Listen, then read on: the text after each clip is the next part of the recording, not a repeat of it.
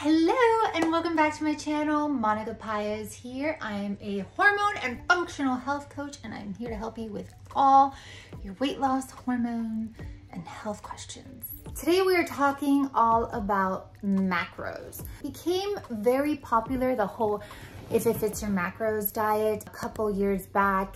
Even though it's basically the same thing that has been going on for years, is basically what you eat. The three main macros, which are protein, fats, and carbs. In diets from years ago, many years ago, they always incorporated those three things. So macros has been around for the longest, but like everything, they have to reinvent it and make it seem super cool. Then they came up with if it fits your macros, which is basically the eat whatever you want, including Oreos, ice cream, whatever, as long as it fits your macros. So that became a craze and people were losing weight, eating ice cream and eating all this stuff. And they were like, oh, this is the best.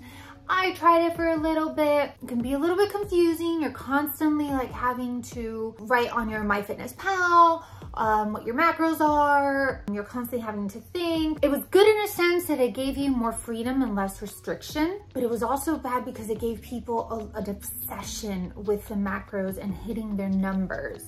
People can become very, very obsessed. Another downfall with if it fits your macros is that people were not really learning how to eat. They were just plugging in a number. And while it gave you the less restriction and the ability to eat whatever you wanted, people were still unhealthy. People were still feeling like crap. Yes, they were losing weight, but they weren't really understanding why they felt like crap.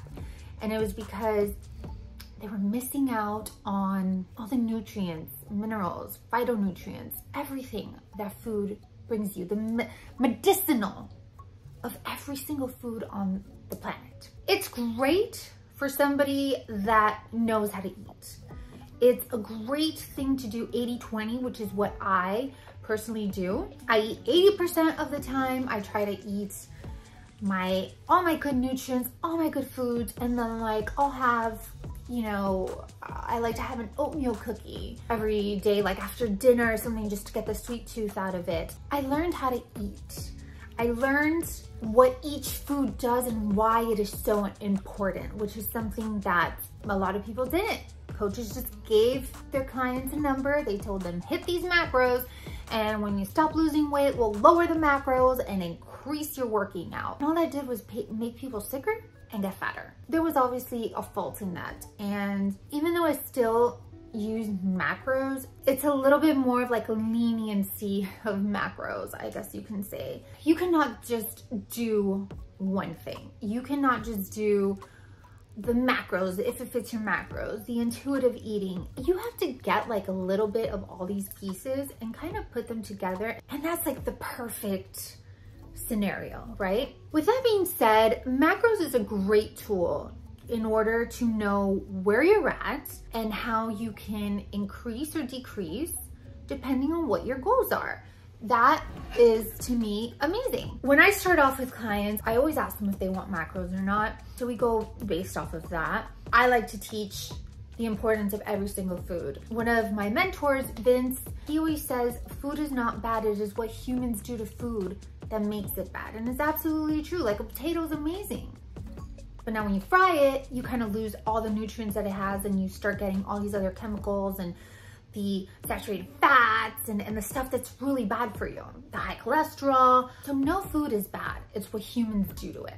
With that, there are a lot of people on this channel that do macros and they go by macros, they really love it. And they're always asking, you know, what is a reliable formula to lose weight on macros or to determine macros for weight loss? And the truth is that there really isn't one. There's not, I cannot just tell you, here, it's gonna be, you know, 35% fat, 25% carb. No, there's no such thing. It doesn't exist. So the best way that I can tell you for macros for weight loss is to track what you're eating for 3 days. Track everything from the gum that you eat to the celery juice, everything that you eat. And then kind of just figure out where your calories are. And then from there, you can either lower it if you want to lose weight or higher it if you want to put on muscle or you want to go into a maintenance. If you've been eating enough, that's usually okay, you can drop. But if you see that your calories are very low and you still want to drop, I would not do that. If your calories have been low, you want to be able to increase those calories. If your calories are low, please, please, please do not lower them even more. Start increasing them little by little, and then later on, once you've been eating a lot. So for purpose of this video, let's say that you've been eating a good enough calories, you want to lose weight. All right, so go for it. You can either start gradually, every week start lowering, or you can do like a hard push, drop 400 to 500 calories for a very short period of time, and then start increasing again slowly, reverse dieting, slowly, little by little. There are other ways of doing it, but this is just the basic way and for purposes of this video. Also, if you are doing like the hard push of 400 to 500 calories, I would have a refeed day. So for instance, let's just say Saturdays, which is the weekend and usually the day that people eat the most, I would bump up the calories by like 200, let's say, and then you have a refeed day. And I would do that for no more than 6 weeks. It also depends on your mindset, which one you do, if you want to do hard push for about 6 weeks, or if you want to gradually start decreasing the calories. Just kind of your lifestyle, your mindset. There's a lot of things that go into that a lot of coaches don't actually take into consideration, which they really should. There's really no formula, but this is, if you want to do that, this is the best way in order to start losing weight. I would like to say that this is for someone who is healthy, has no hormonal imbalances, has no insulin sensitivity, has no metabolic resistance or metabolic disorder, which is very rare in the society that we live in and everything that we've done. So this is for someone that is completely healthy. Then you can do this.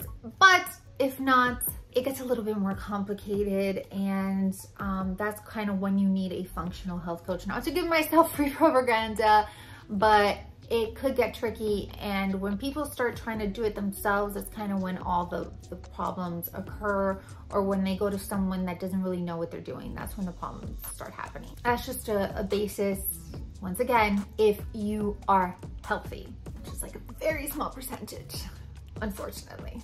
All right, thank you guys so much for watching. Leave any questions down below on anything regarding health and fitness, and I'll be sure to answer. Don't forget, I post all my health and fitness videos on Tuesday.